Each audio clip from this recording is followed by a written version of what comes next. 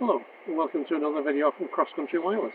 My name's Chris Moulding and today we're out in the beautiful countryside near Bolton and we're testing the Loop Antenna Amplifier prototype with a bicycle noise group as a loop.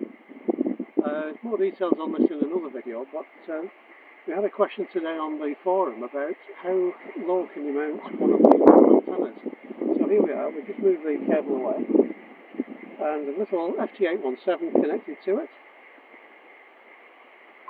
Switch it on, and we're listening to the weather fax transmission from Hamburg.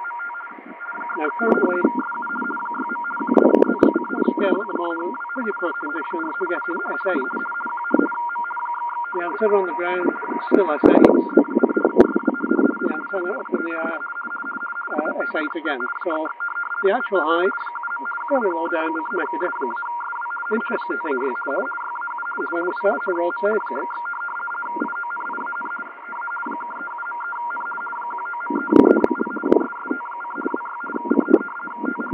and we can null the signal out from S8 to, that's not even reading on the S meter then with the FT-817. Very, very sharp null, even on HF. Just going up the bands, there's the familiar winds of FT8. Again, you can see all the activities coming that way from Europe. And we can head up, that's 17 metres, FT8 again. Even got a signal on 21 megahertz, 15 metres, so even though conditions are poor, we're out in the countryside, away from all the noise that we normally get from equipment, and it's nice and quiet.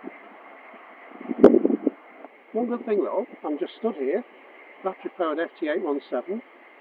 I've got a battery in my pocket, driving the antenna, and I've took the base unit into this pocket, so a really portable setup. The only problem is, people going past have already asked me, are you looking for aliens?